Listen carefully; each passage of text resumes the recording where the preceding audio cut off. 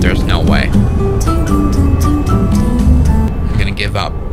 I'm gonna give up! Now, buddy, welcome aboard the beautiful Boeing 707. You know, it is very true when you say the Boeing 707 really did change the world of aviation back in the late 1950s when it was, released as kind of one of the first jet airliners that really took the skies. And it really did so successfully, over 1,000 being built. It's remembered as a legend. But, it had one big problem. It was obviously built for the rather long to mid-haul market. Here we go, we can take off with our 4 JTD engines. While it was really good at serving its market, it didn't really do well on short-haul flights. Mind you, the 737 that would have been perfect for that came out only 10 years after the 70. And you can tell, the airplane really does struggle on short runways. This thing needs forever to take off. Come on, don't you dare crash, 707.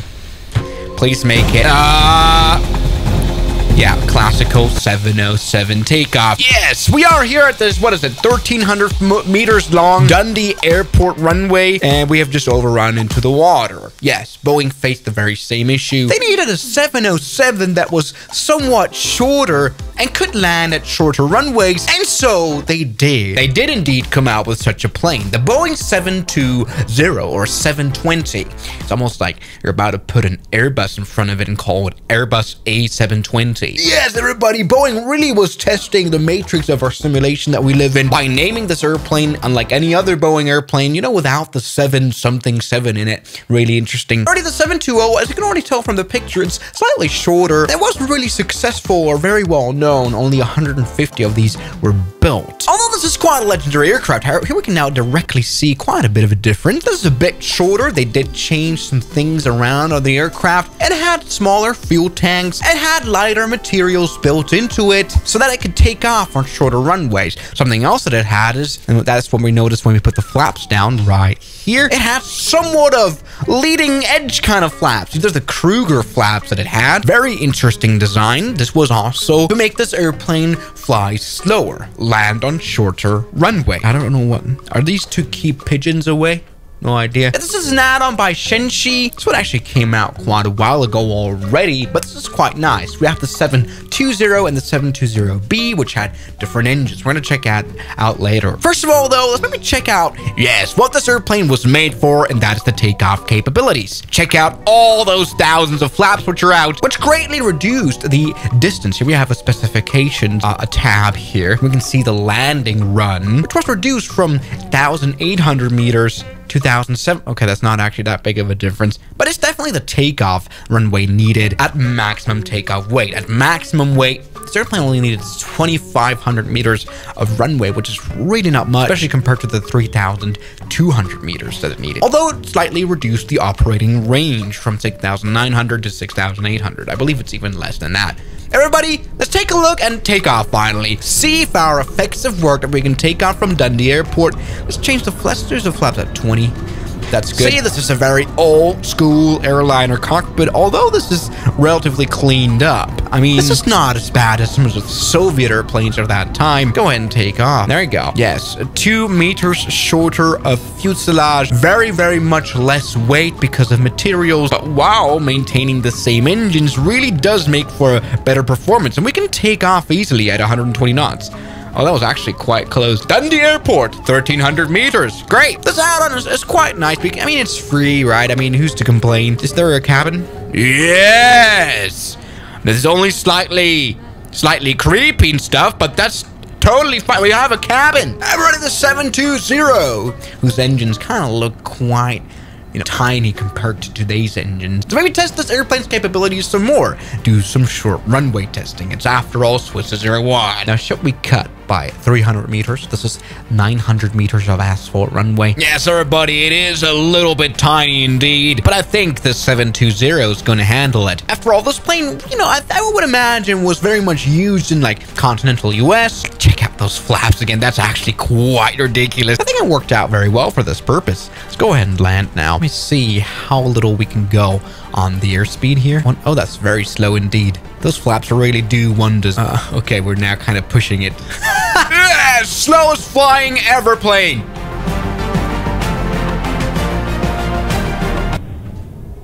All right, that was a bit of a waste landing. That's okay. We can stop in 0 time. That was actually ridiculous. We've used half of the runway, although we touched down pretty late. There we go, everybody. I'm very happy about the 720's performance. I mean, half a runway means we can maybe use St. Bartholomew Airport. So we tried the 720B, which was very similar. It's but different engines. We're about to see that. Now, Kenya Airways, I guess this airplane would have been perfect for Africa too. You know, I think that kind of brings me to the low selling numbers of this airplane. I mean, why did it fail? It's quite obvious. I mean, there was a big oil crisis in the 1970s. And you have to remember the 1970s was around the time we already had the 737, which could do practically the same as the 720 or 720. It's weird calling it that, right? I mean, the 720 had slightly more passengers that it could fit, but it used a whole lot more fuel. And so why not just use a 737? Not to crash, by the way. You can do it. Sync right, sync right. Whoa! Scheiße.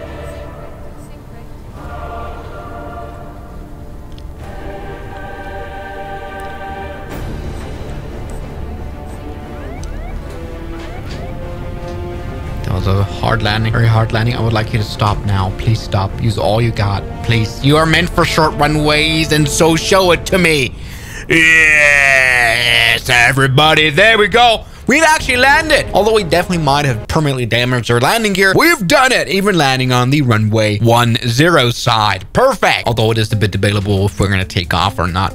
Maybe you should use the flap power of this airplane, which will quite increase our drag. There you go. Put the flaps out all the way. Here we can see them go down, up, all the way up to 40 degrees. That is crazy. All right, take off now. Yes, you can easily do this. Come on, 720. You're made for the short runway. There you go. Speed popping up real quick, too. Perfect. And yes! Everybody is STOL airliner. That has worked out perfectly. All the people on the beach have watched and they're just in awe. You know, the B version, the 720B, as you can see, does have bigger engines, did have quite a bit more thrust, and you can see that. That was very powerful. This thing needs no runway at all, does it? And where are we supposed to fly next? I mean, I know one airport that has 475 meters of concrete runway. It's Helgoland. Getting ridiculous at this point. All right, but I have high trust in this airplane.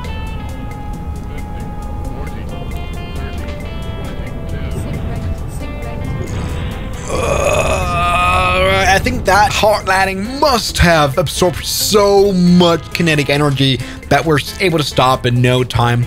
Luckily, this runway is relatively wide. This is ridiculous. This worked perfectly fine. And we even have a few meters of runway to spare. Not bad at all. But yeah, I'm definitely now a 720 fan. There you go. Take off. No worries at all. There we go. Yes. You should be able to do this, right? You are a strong airplane. You are stronger. Yes, you are the strongest airplane alive. That was, did you guys just witness that? I'm blown away. Better performance than the 737. You know, I'm not 100% sure about the physics simulation of this add-on. I think it should be relatively, you know, roughly similar to what we had in real life. What impresses me most is that we were not even running at lowest weight, you know. It was like a 200,000 pounds. I mean, we could totally empty out the plane. Now it's able to fly at 110 knots. Yeah, we're literally almost standstill. There's no way. All right, now stop. There's no way. I'm gonna give up. I'm gonna give up! No! And a special thanks goes out to my members, my supporters. Guns Killer, R27, James Duram, That Dude, Anime Gods of Gaming, Derek, Insider Plane, Nishijitsu Finder, Professional Jamal, Ryland Williams, and New York. You've got beautiful names.